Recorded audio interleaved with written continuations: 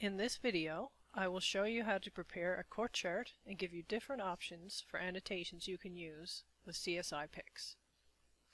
I'll show you how to create illustrations like these. This is a step-by-step process you can follow to create court charts. In this procedure, I'm assuming you already have determined that the two prints match. If anyone wants the document that I've created to go with this, just reach out and let me know. Step 1 is to load two images. Usually put the latent on the left and the known on the right.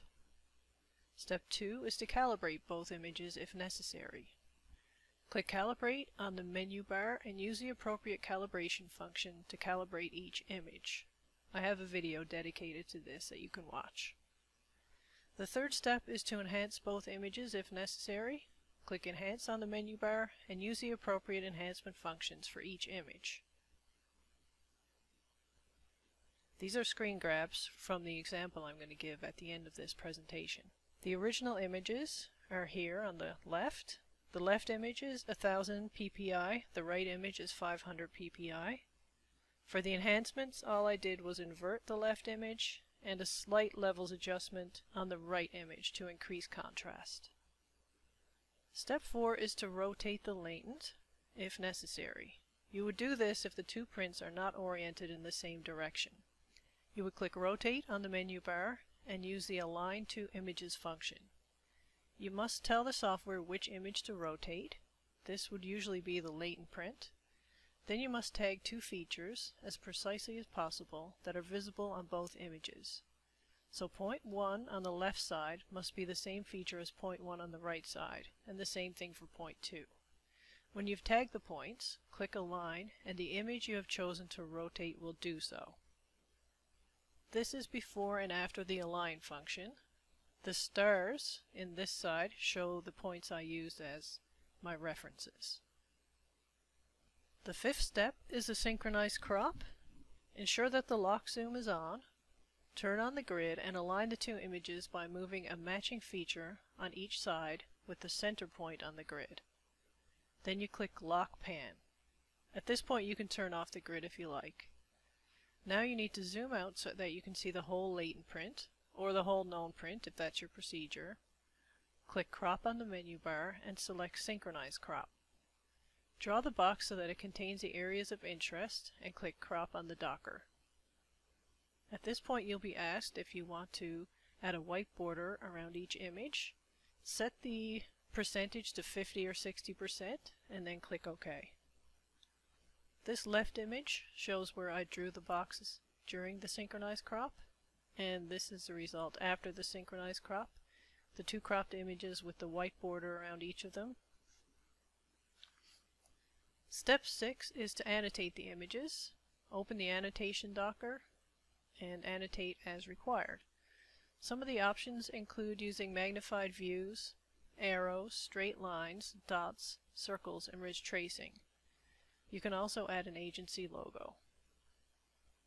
Here are some examples where I've used magnified views and I've inserted our company logo up here. On this side I've used ridge tracing.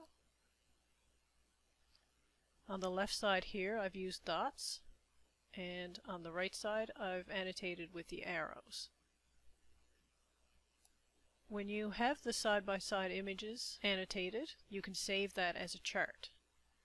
So to save the completed chart as it's displayed on your monitor, click File on the menu bar and click on Save Comparison View as Displayed. This will join both images and save the resulting image in a format that you choose, like JPEG, TIFF, bitmap. This image can then be imported into PowerPoint or Word. Note, when you save a comparison view, CSIpix will automatically save a history text file with the details about all the enhancements, cropping, and rotation performed on each image.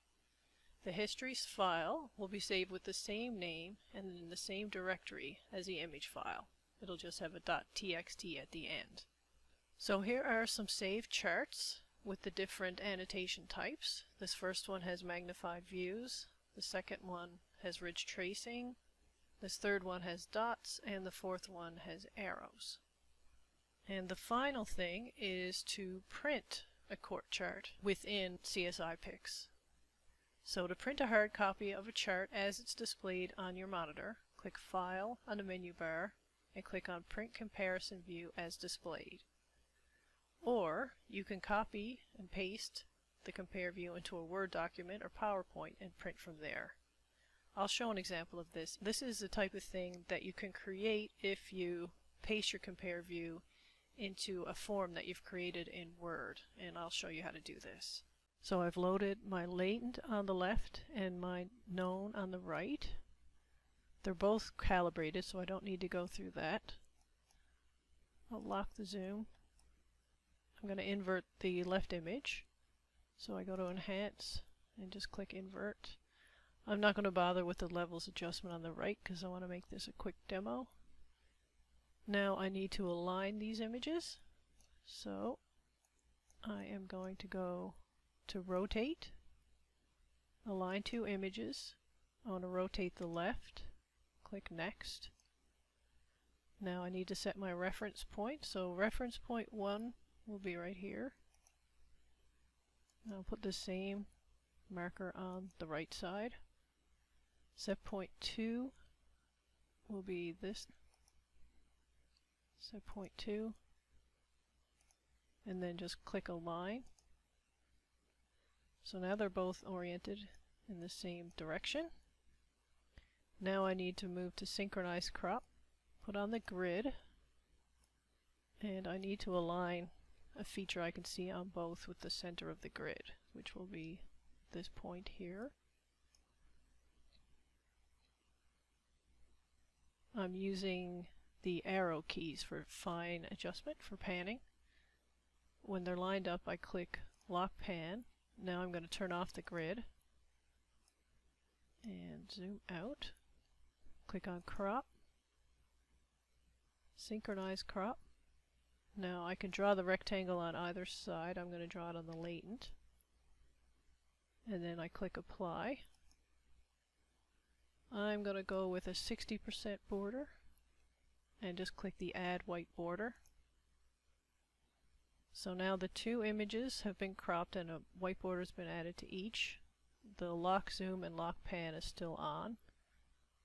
So to do some annotations, I go to Annotate.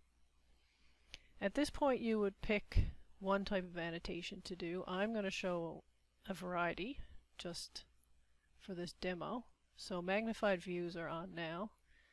So to do magnified view, you click on the feature you want to show in more detail, drag to the outside and let go. You can alter the zoom factor and the size of the circle, so if things don't look the way you want, you can just edit the annotation.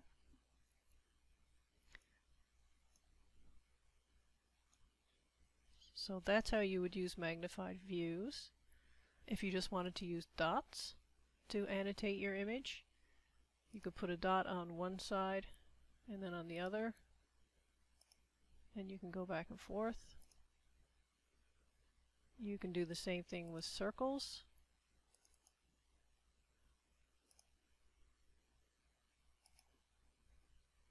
You can do ridge tracing. Ridge tracing is found under Pen/Ridge Tracing. Freehand mode is good for going around sharp corners. Ridge tracing mode is good for gentle corners.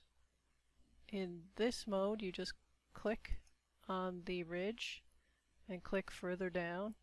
Click again and you kind of piece by piece add in the ridge. Where the contrast is lower, your sections need to be shorter.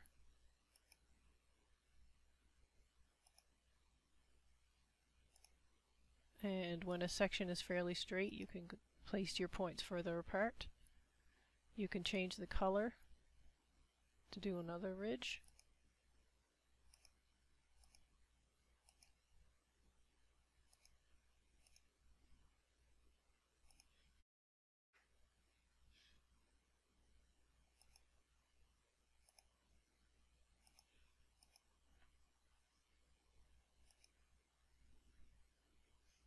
To use the arrow annotations, you click down on the feature you want to label, drag the mouse out and let go, and then put the label on it.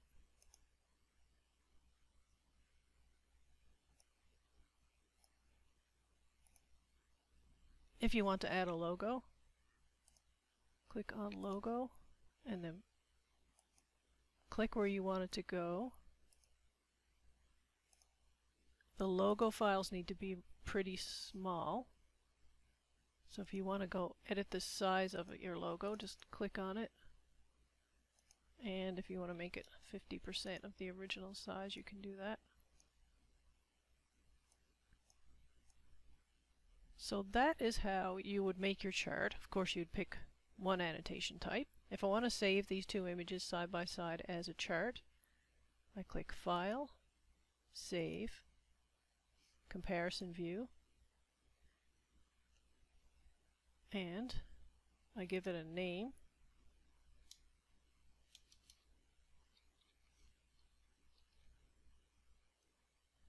And I pick a file type and click Save. So as you can see, the chart is here in my folder and there's a history file with it. And if I wanted to place this into a Word template, I'll show you how to do that. So here is my Word template, and this is one that I had from before. If I want to bring this image into my Word template, I can just drag it over. But what I need to do is size and position.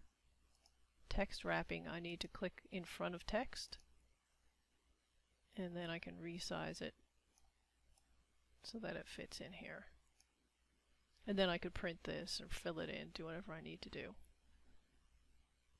So that's a quick introduction to how to create a core chart with CSIpix. If you have any questions or comments, feel free to reach out. Thank you for watching.